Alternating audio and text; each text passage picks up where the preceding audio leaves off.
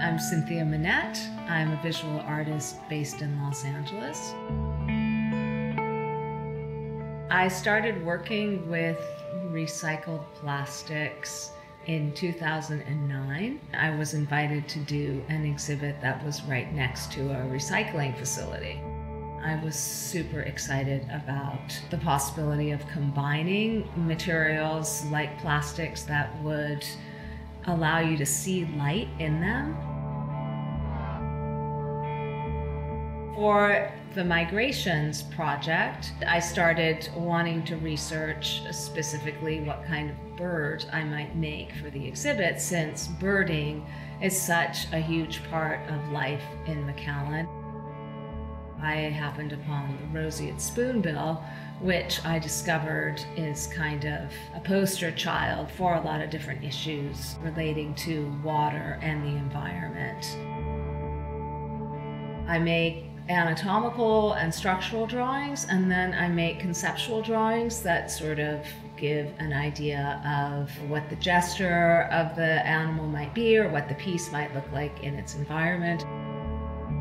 The fact that the sculptures are made out of plastics draws attention to the enormous problem of plastics in water and in landfills.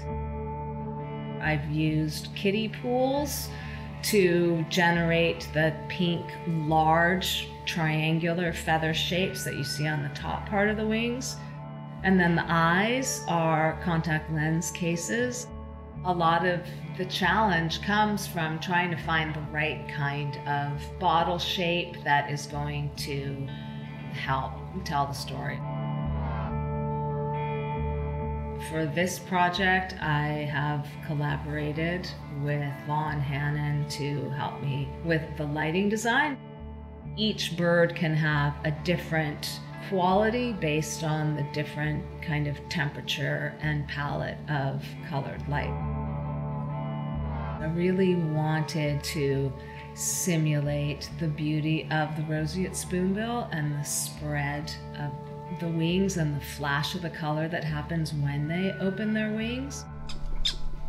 I wanted the sound to be a surprise that would add to your experience.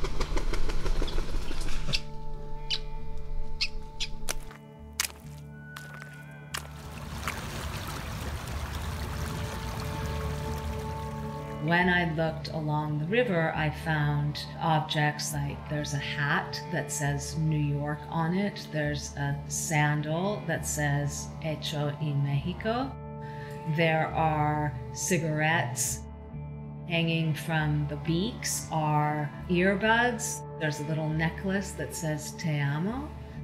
There are fragments of Homeland Security bags.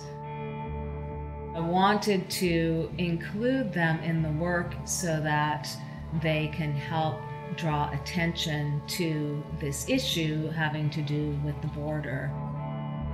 Around the world, migration is really an issue with people wanting to leave countries that they're in. They are often met with barriers not being allowed into those places of safe haven. Birds are also subject to the needs of being able to land safely as they migrate, and I thought that this might be a great analogy to tie these two types of migrations together in ways that will provoke conversation and thought. When you see the work, you can take away from it what you are comfortable with, so that you can enjoy them both on just their aesthetic value, or you can dig deeper into what the various political and environmental messages might be.